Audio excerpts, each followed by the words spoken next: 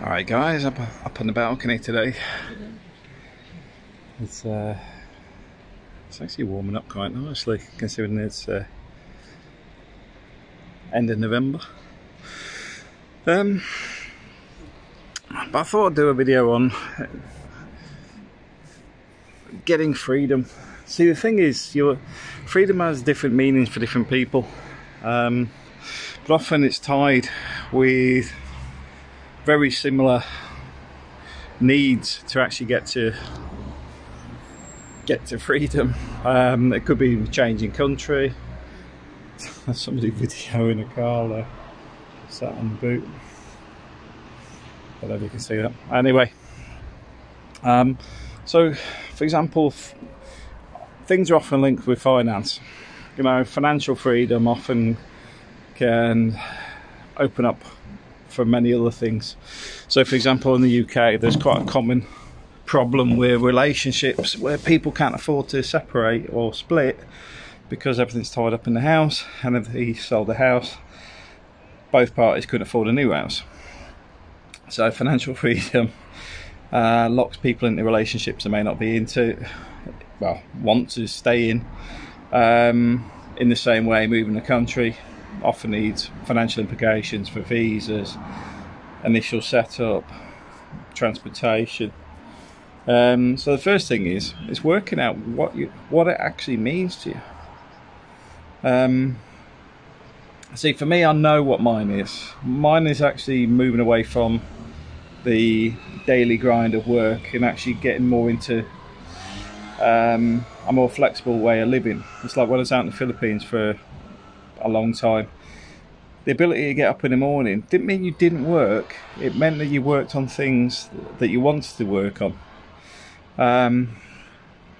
So you still have some responsibilities, you still have some stuff you need to do, but the difference is you can often be doing things you actually enjoy for a change. And for me, that's the main one.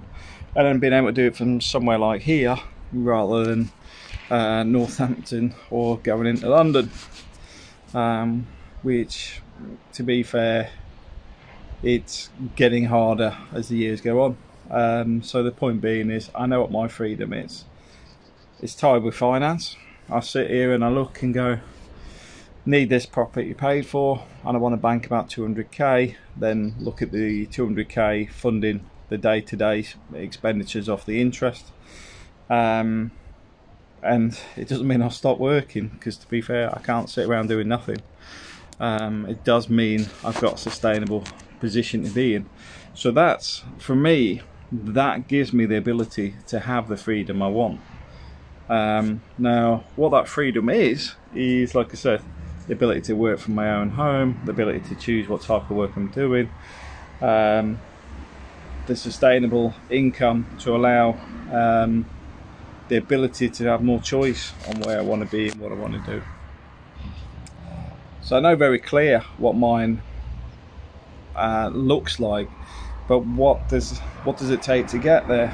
For me at the moment, stacking the money, paying the mortgage off, at the same time starting to look at how I'm going to get to the 200 grand financial goal, looking at where I can generate more revenue. So one of the key things I want to get my job down to is basically 9 to 5, so I can focus on generating increased income through other revenue streams. I've got to admit, since I moved out of the Philippines, a lot of that sort of dropped away, because I found it easier to go to work, but I need to increase those revenue streams. I mean, I don't make any money off YouTube. Any of this money ends up in the Philippines and pays the electric and water bills, things like that. So I don't actually generate any of the cash off these videos that I put out there. But when we're doing crypto, did really well on that, to the point I basically focused on that for a year. So there is opportunities even in YouTube to go full time. I wouldn't say it's easy. You know, you will get people, oh, I did a channel 5 years ago and, you know, it's easy to get to the top. And I've seen someone try and do it again and not had such a good response, because often it's not so cut and dry anymore. What you've got to look at is, have you got something to offer? I mean, let's be honest, talking about Spain has a limited audience. For the Brit crowd, there's a lot of interest around visas, a lot of interest around properties. But currently, I'm not a real estate agent. I say currently because that may be an avenue I head down. I've got to admit, I'm not a big fan of real estate agents, but at the same time, business is business, and if that is a means to an end, maybe the route that we look at in the long term. But there you go. There's an example of another revenue stream just out of what I'm currently doing on my YouTube channel for Spain. Same as you could do marketing and other videos for restaurants and things, but it's not going to make a fortune. But as you can see, I still think about it. I'm still looking at what angles I can look at. I still look at what services are available in the area, and is there any gaps in the market. COVID knocked the area significantly, but it seems to have created a mini boom at the same time, because all the builders I know can't take on any extra work at the minute. I've got lucky, I've got Igor coming out to remove these on Monday because he's busy already. But the point being is, there is always opportunity out there. The key to it is actually bringing the focus to get where you want to be. What knocked me a little bit was I had a crap working environment coupled with COVID, and that knocked me back a bit. Just because I was just tired, you know, because the work was rubbish. It was a very toxic environment, so you feel drained every day. On the positive, as I always look for the positive things, is I will never let myself get into that situation again. But I knew the commitment to the 9 to 5 sort of environment. Well, 9 to 5 would be nice. Are they beeping at? I don't even know whether they're beeping. But these extended hour type things, knocking on the head, they're beeping at every turn. I don't know. It's recognising that you can be a slave to a machine or get it back in the box. Now, although we get paid well, if I'm working double the hours, the way I look at it is I'm halving my salary. Because if I'm working double the hours, I'm not getting paid the rate I originally got hired at. I'm getting paid half of what I was doing. Because you're literally working twice as hard to get the same income. Oh, ambulance now. Picked a busy time today. So I always take that in mind, because I mean, I was talking to somebody yesterday about he's got quite a difficult role at the minute, and he's got a lot of liabilities, a lot of responsibilities, and yet because of the lovely way the British tax system works, there was an opportunity for him to do a job which was basically just mastic sealing on food factories and stuff like that, full time, and the wages are pretty much on par, because you may work a little bit longer, but at the same time got no stress, no hassle, every hour is paid for. And he was sitting there going, I might go and do that, because you know, because the job he's in at the moment he's really not happy with. I've got to admit myself, sometimes I feel the same, but then I go, get the house finished. That's the focus, get the house finished. So even myself, I do feel like it sometimes. I do get it, but my freedom is having the house finished, the house paid, the 200k in the bank. That's my exit.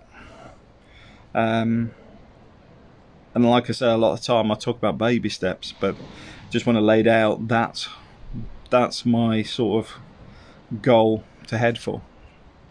And I'm not talking about doing it in a decade. I'm not talking about doing it in 20 years. I want it done in the next few years. And I say few at the minute, but what is going on? It must be the football.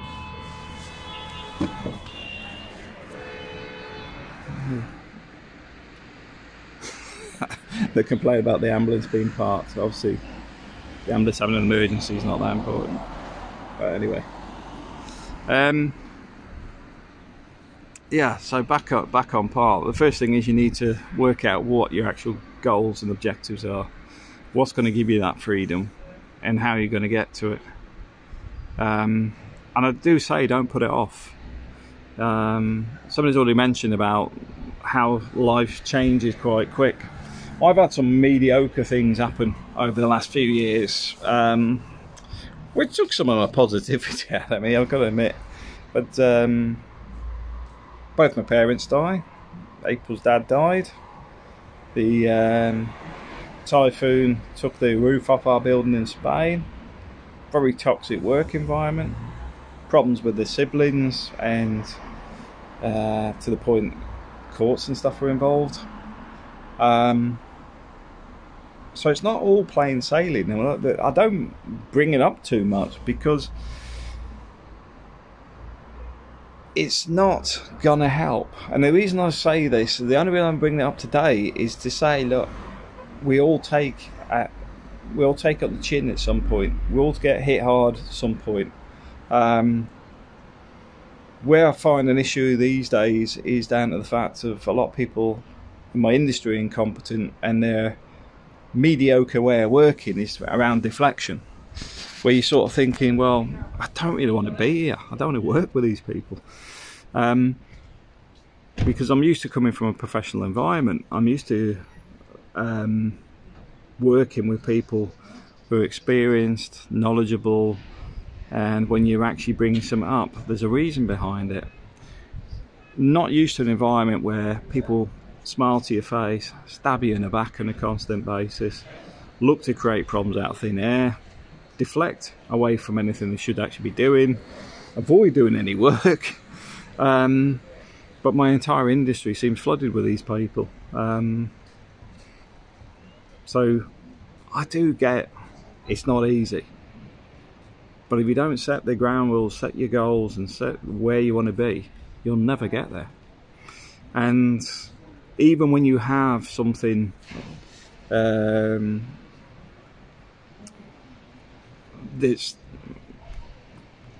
sticks you in time, I think that's the easiest way. But COVID stuck me in time for 2 years. Everything was on hold. To be fair, I was still in work, so I was still rumbling along, getting the mortgage paid and just going through the motions, but I couldn't accelerate.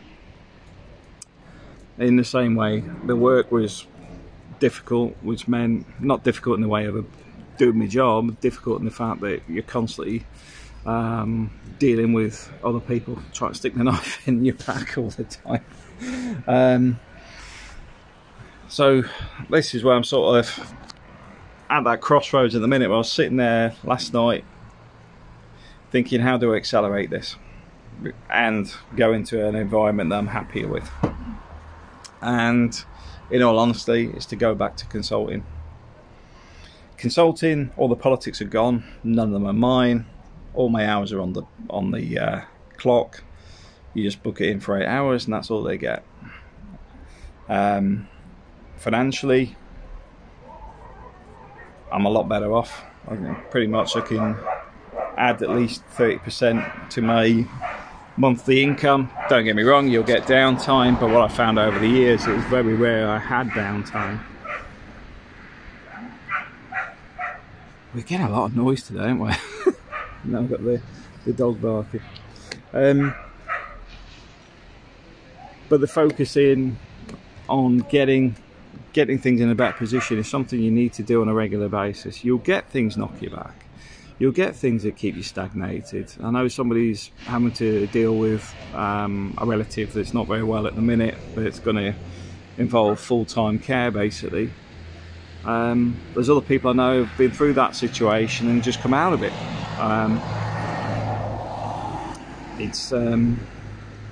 Yeah, I mean, I'm not going to get into people's details, but they were sort of tied into looking after relatives, and some have passed, some decided to go into care homes of their own choice, that sort of stuff. But it released people to actually move on with their lives. I know people go, shouldn't put people in care homes. It's an easy thing to say, and out in the Philippines it's quite an easy thing to avoid, simply because you've got the power of numbers. You know, there's always somebody available, and it's like with April's mother, she doesn't need to care home. She'd slap me for saying it. But the thing is, we do have somebody stay with her, helps her out with the household chores, all that sort of stuff. But it's quite normal in the Philippines. In the West, it's based on the 2.4 children. So the 2.4 children go off, get their jobs, and they've got their own liabilities, they've got their own responsibilities, they've got their families to look after, they've got the fact that inflation is a false inflation economy in the UK.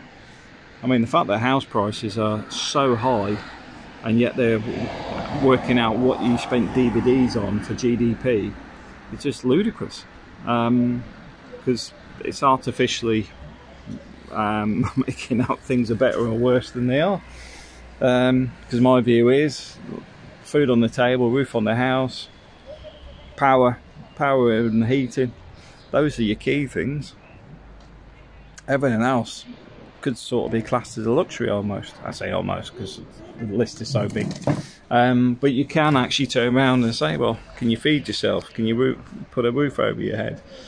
Can you keep the heating on? Can you know, send the kids to school? Well, I'd say that's a pretty good metric. Whether I buy DVDs or not, I don't think that's a good metric. And if you look at GDP and how it's built up, it's a bit of an odd one. Yeah, it's a metric used for so much. But you need to focus on how to get to where you want to be, and just keep going at it. You will get knocked. You will get things that will take you off tangent. Like I said myself, the work environments these days are difficult. But if I go back to consulting, single task, do the task and back out the door. You can avoid all the politics, and you just don't get dragged into it because it's nothing to do with you. In the business, there's too much of it going on. I just don't know what's happened to the whole industry. It's just a mess. I think one of the big problems is people like myself are all leaving or have left already, and have been since Carillion. Because everybody I know, going back a few years, the first thing I wanted to do was get out, and then when they got a redundancy payment, they brought them up to pension. They were out the door as quick as they could. So yeah, I know the pain, and I know it's not easy, and I know it's not going to happen overnight. But the reason I bring these videos up is to say it's not just you. You're not on your own. But if you don't actually start pushing it, it will never happen. There will always be a reason not to do it. And to be fair, it's all right to have a week, a month, or whatever to sort of think of having a crap time. Take some time off, reset, re-look at things, and then push forward again. Because I do it sometimes. You know, like I said, the last few nights I've been thinking, do I really want to be in this industry anymore? And the answer is, I was happiest when I was consulting, because I wasn't involved in office politics, wasn't often, you know, they don't give the tasks right or whatever. There's none of this deflective nonsense. It's literally, that's what you're asked to do, that's what we've done. Don't care that you go, oh, I assume. Not interested. Assume isn't written down, assume isn't part of it. And we're not here to cover your assumptions on the fact that you chop and change to suit yourself because you don't do your job properly. That's why consulting is definitely looking like, for me, the way forward. The other thing with that is I could do a 3-month contract, come home for a month, and then do another 3 months and work that way, which means I'm home more often. And then when I get some decent survey jobs with some support stuff, I can start evolving the remote working piece, which is the bit I want. But like I said, it's not an easy step, and you need to start looking at how to do it, and you're going to have to rejig it from time to time. Things change. COVID changed things a lot. I mean, one of the things that was a positive out of COVID was actually the remote working is sort of kicked in, because a lot of people don't want to go back to the office. And a lot of the time, you know, people say, oh, it's good that people meet once, you know, face to face. My argument in that being is a lot of people don't need to. I mean, I get it, you know, if you're in that type of environment, you know, but a lot of the time, you don't need to. You got Teams. I mean, the investment from with Workplace, with Meta, you know, the Facebook stuff, they're driving it to get you out the work, out the office. So the point being is, technology is moving on faster than people are trying to stubbornly get people back in the office. Because often it's not a case of, well, the reason we want you in the office is because it's like, oh no, I think it's good if people, you know, for people to meet. But a lot of people are going, I don't really want to. I know some people go, yeah, but you're getting paid, blah, blah, blah. Yeah, but you often get paid for a task. You're getting paid for a specific job. And if it's not needed in that specific office, is there any added value in being there? That's another one for another day. But for me, I've got no problem with home working. The call centre we built in the Philippines is all American market. Managed to sell, managed to make money.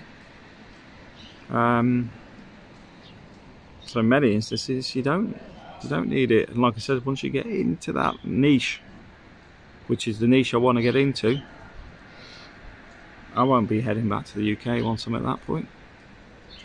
My office will be sat behind me, and that's where I'll be working. But if I can get the 200k and the house paid, it's half the battle. And I know it sounds a lot, but as people will tell you, once I start focusing on something, I'll fight tooth and nail to achieve it.